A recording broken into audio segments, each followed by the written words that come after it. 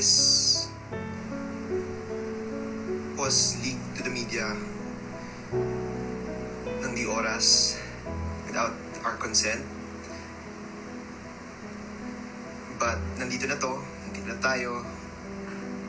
And so, I thought I would address it here and all together na lang. Yes, it's true, my mom, Claire Dela Fuente, died early this morning at 7 a.m. From cardiac arrest kasi of her anxiety kasi na-confirm nga na meron siyang COVID. They tried to revive her but talaga guys. Yesterday I was talking to her kasi nagpauto siya ng pagpabili ng pagkain sa akin. At kasi wala kang pagkain sa ospital. So, yun ang huli naming pag-uusap. As usual, nagkakairita pa kami sa isa't isa. Doon talaga kami. And later on the night, sabi sa akin ng kapatid ko na narinig niya na hingal na daw yung nanay ko. And bigla-biglaan na lang guys.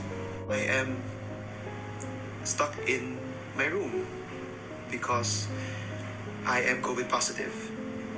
Sabay ng mom ko. But I am asymptomatic. And what pains me is that kahit na positive ako, I couldn't stay with her. At samahan siya doon kasi mag-isa lang siya doon sa tent, sa labas ng ospital. Ayaw niya sabihin sa akin na ganun pala yung kondisyon niya. Lagi niya sinasabi na pag ako nawala, anak, at least alam kong okay ka. Last night, she spent here sa bahay. She asked me to sleep with her or beside her kasi natatakot siya. And I did. A part of me knew or felt na parang why was it as if she was saying goodbye? I should have known the signs kasi yun lang ginawa ng dad ko sa akin eh. Last night, he spent here in this house that they built for us. He slept here in my room, katabi ko. And after that, hindi siya nakauwi. I guess they were just giving me one last moment with them. Para lang, i-remind ako na mahal nila ako. I ask you guys to pray for my mom and her peace of mind.